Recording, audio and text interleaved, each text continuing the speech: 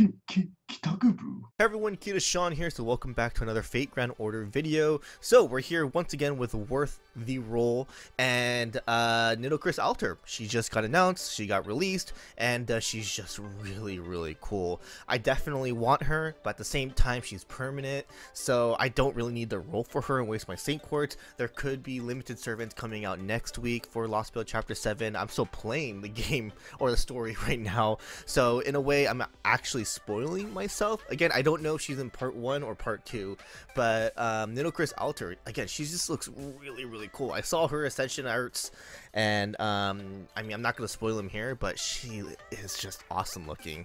But here we go. We're going to talk about Nitocris Alter, Avenger. Can she loop?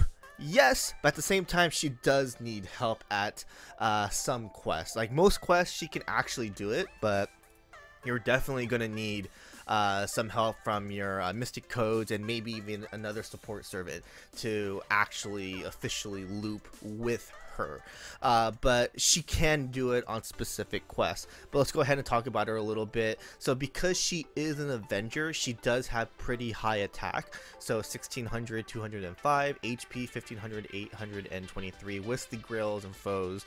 Star absorption 31, star generation 6%, MP charge on attack 0.37, MP charge on defense 5%, and then her card deck, she has 1 quick, 3 arts, which definitely you want to see if you're an arts servant, and then a buster. It's 3 hits, 4 hits, 3 hits, and then 5 hits with the extra.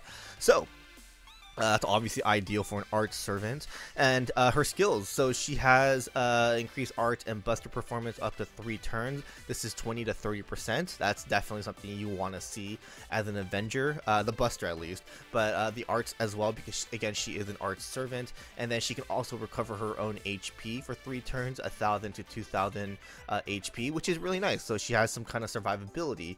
Second skill is charge own MP. So this is obviously Nitocris, so she can charge her MP to 100, which is really awesome. So I do think 50% is going to be the norm for now on. 100%, obviously not every servant is going to have 100%, but of course specific servants will get that. But this is also a key skill that will help her loop because of the battery charge. But receive buff success rate 20 to 40%, and then receive buff success rate so grant party good alignment for 1 turn, increase that success rate for 1 turn 20 to 40%, and inflict all enemies evil alignment for 1 turn, reduces all enemy receive buff success rate for 1 turn 10 to 20%. So that's pretty cool. She has some demerits, or not demerits, I'm sorry, she has a debuffer and a buffer as well. And then third skill, increase party's arts performance for 3 turns. So that's really nice. So not only does she give it to herself, but she also gives it to the party. So that is a 50% arts buff towards her. So that's actually, again, really cool. So she can do a lot more damage with her MP. 60% chance to grant evasion to allies with good alignment for 1 attack 3 turns. So it's not guaranteed, but it's still a little bit higher than 50%. Chance to grant debuff immunity to allies with good alignment for 1 time 3 turns. But you gotta remember, good alignment, that's the trait that the servant party members need in order to, you know, possibly get these buffs. And then 60% chance to grant insta kill immunity to allies with good alignment for 1 time 3 turns. So I mean, those are like okay, like those are whatever. They're like an added bonus, honestly, but at the same time, pretty cool. But yeah, again, the most important thing is that she does more damage with her MP with this. Next, we have her passive skills. So I think these are typical Avenger passives, right? I mean, Man Enhancement E, Avenger D++, Oblivion Correction, Self Replenishment, Divinity EX. Yeah, the typical, you know, the Avenger passives. And then a pen skill, anti-caster attack damage, so basically increase her damage against casters. And then her Noble Phantasm, Nefudu Suen Anubis, unseal the path to my beautiful underworld. So this is an AoE, so a lot of us are looking at this like, oh, she can loop, but when you look at her effects, deal damage to all enemies, deals 150% extra damage against enemies with man attributes, so that's really nice. So that obviously helps out with the loop.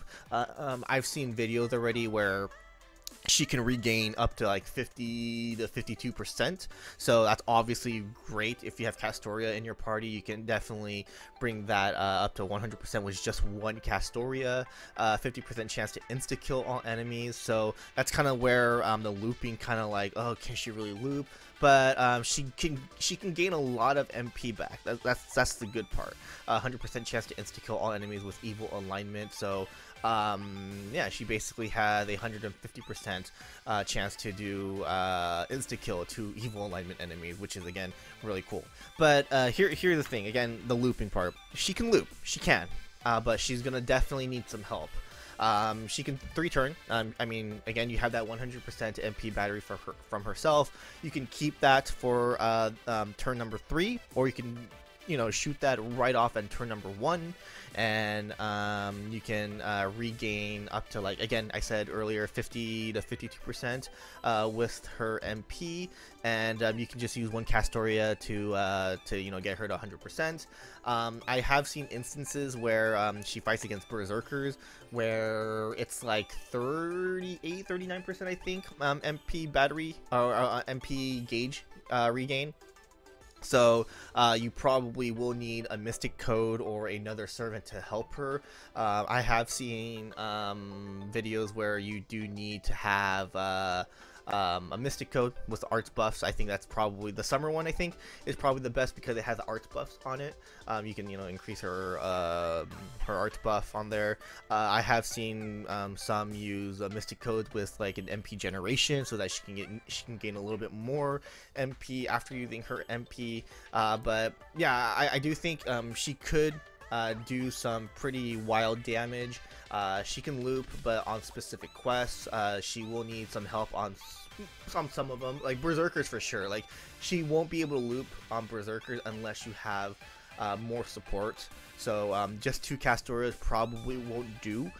You definitely need some more on like high-end quests. But I mean, when it comes to like what do you call it, the QP farming and stuff like that, she is able to loop. So that's definitely really cool. So if you want to, you know, use something different against QP or EXP looping, then hey, she's nice. And not only that, again, she has a really nice design. Her MP is really cool as well. And yeah, I actually think she's just really cool. And again, her overcharge, increased on MP damage for 1 turn, this activates first. So yeah, she does pretty good damage with her MP, and yeah, I think she's actually a really cool servant to have. And personally, I'm not rolling for her because she's permanent, and you guys know me. If they're permanent, I'm just gonna wait for them to spook me. You guys know that. But I do think she is pretty much worth the roll. Like, I would roll for her instantly right now if she was limited. But I think she's really cool. I think she's definitely gonna be great in some pretty cool quests. Like, maybe I'm not sure about challenge quests because we haven't really seen any footage yet. I mean, we have some challenge quests that we can try out, but I haven't seen anything yet. I haven't tried it out yet, obviously. But I think Nitocris is just super cool, and yeah, I think she's worth the roll. I mean, just the design, I think, is just worth it. Like, again, I said this in my last video, I'm not the biggest Nitocris fan, but Alter here is making me into a Nitocris fan. But yeah, it's basically going to be about it. Nitocris Alter is definitely a servant that you probably want to check out. Again, she can loop on specific quests. If she wants to loop on harder quests, you definitely need a couple more support. Again, probably a mystic code or another servant like Oberon to help her out, or anyone that can help out gain MP, like, you know, waiver or whatever. But yeah, I think she is definitely a pretty cool servant. Again, I haven't seen all the setups yet, but I can already imagine, okay, I can probably use Hohenheim, I can probably use this servant to do something. I can see a lot of different arts party patterns here to do stuff. But yeah, I think double Castoria is obviously the way to go here because arts, right? Yeah, I think Nitocris Alter is pretty strong. But again, I do think the summer mystic code, the Hawaiian one, is probably what you want to use for her. I think that's probably the best setup. Double Castoria, Hawaiian, Mystic Code, and yeah, I think that's probably what you want to do there. She's pretty cool. I like her a lot, and definitely you know, roll for her if anything. But that's going to be about it. Thanks for watching, guys. Hope you guys enjoyed, and let me know in the comment section below what you guys think about Nitocris Alter. Are you going to be rolling for her, and what kind of subs are you going to be doing? I'll see you guys in the next one. Laters.